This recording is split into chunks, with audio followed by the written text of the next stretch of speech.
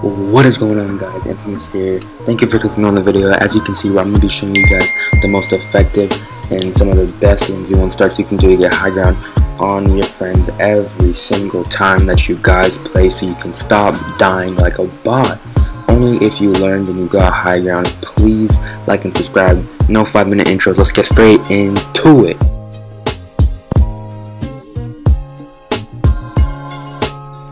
So I'm going to show you guys in slow motion, step by step, and then I'm going to show you fast motion.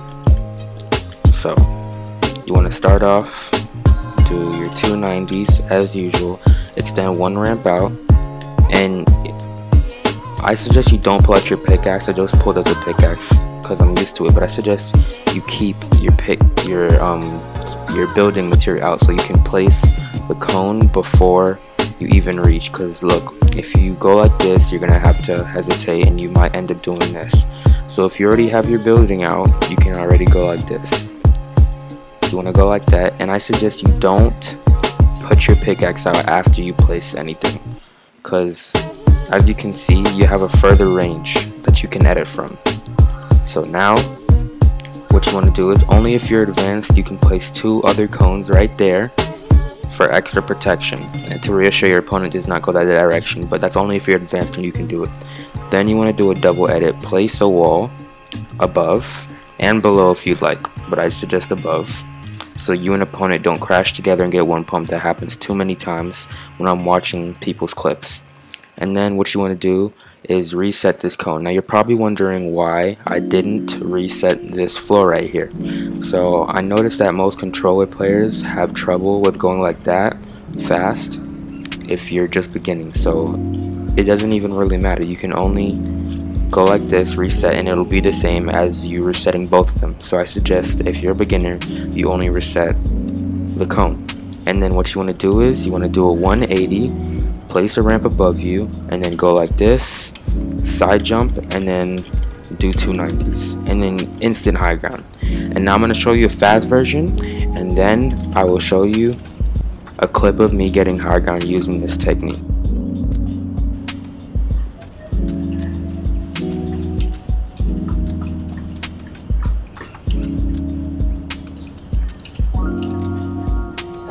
Yeah. So this is the next 1v1 start. It's pretty easy to do, and everyone should be able to do it unless you don't know how to do 90s.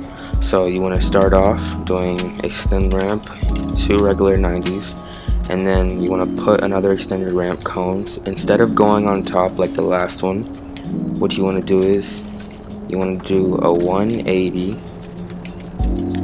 and then continue with 3 90s, and then you should have permanent height. And I would suggest you put cones like that all around before you continue going up. So that is the one you want to start, and I'm going to show you against somebody in full transition. No.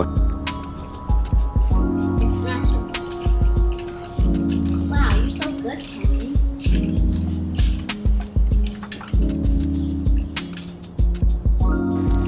So this next 1v1 start is pretty easy.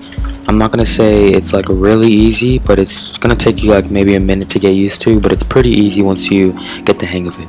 So what you want to do, extend 1 ramp, do your 290s as usual, extend 1 ramp out, and then you want to put 2 walls.